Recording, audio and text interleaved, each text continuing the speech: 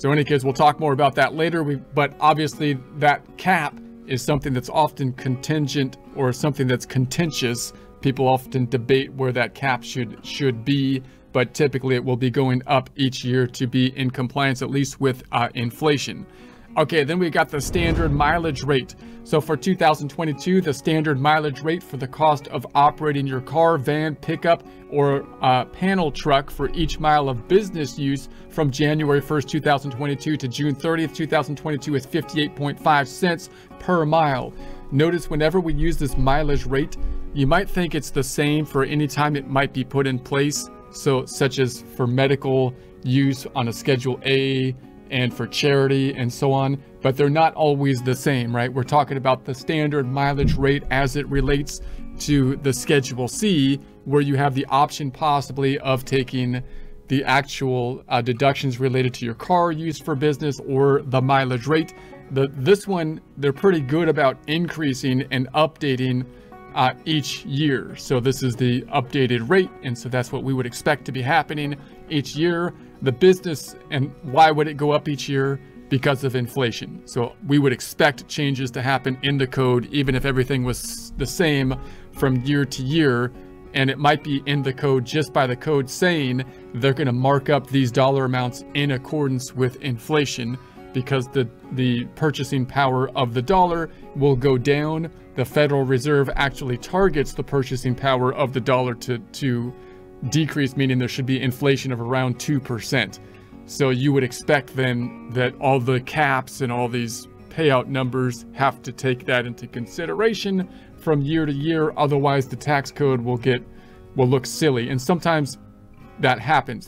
Some numbers on the tax code aren't marked up for inflation, and you look at the number and you're like, why? That's a really low number. Why is that even there? Well, it was significant when they put it in the law. They just didn't increase it with regards to inflation, right? And so that happens. But the big numbers, we would expect them to update them with inflation. So that's here. The business standard mileage rate from July 1st, 2022 to December 31st, 2022 is 62.5 cents per mile. So we've got these two rates for the 2 halves of the year again, which is kind of messy. Notoriously messy. But it is what it is. Software will help us. We'll talk about the mileage rates later. For more information, you can see car and truck expenses in Chapter 8 of the publication if you want to jump there.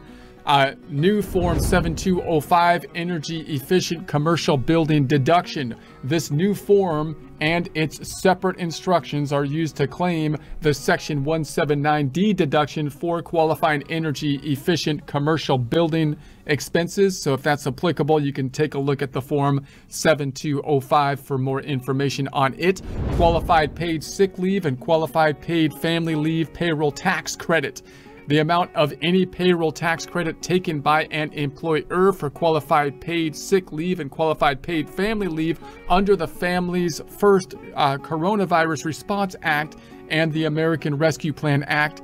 See Form 941 and 944. So those are the payroll related items. Remember, of course, during the whole coronavirus situation, they put some laws in place, many of which were attempting to try to keep people in working, keep people on the payrolls, even though they were shutting down kind of businesses. So you've got those funny changes that happened to payroll. You can look more on the forms 941 and 944, the payroll forms, if you want to dive into that in more detail. You must include the full amount, both the refundable and non-refundable portions of the credit for qualified sick and family leave wages and gross income for the tax year that includes the last day of any calendar quarter that with respect to which a credit is allowed. Note: a credit is available only if the leave was taken after March 31st, 2020 and before October 1st, 2021, and only after the qualified leave wages